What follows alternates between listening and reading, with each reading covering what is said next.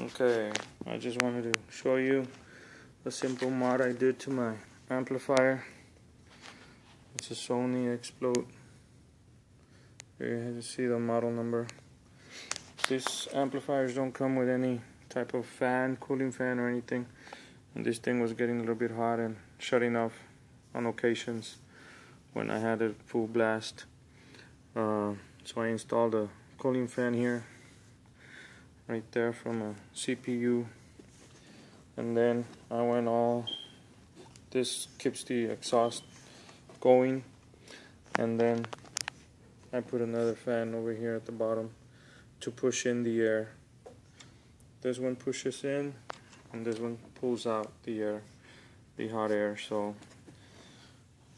I mean, it's been working so far. See how it goes. And I know looks are not that good, but as long as it keeps it cool, I don't care. I really don't care. I just don't want it shutting it off when it gets hot. So there you have it.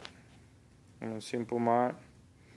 Couple of CPU cooling fans.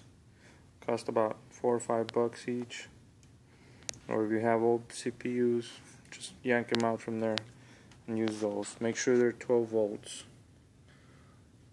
12 volt DC. Just hook up this wires over here. Hook them up to the remote and your ground, and that should power them up really nice.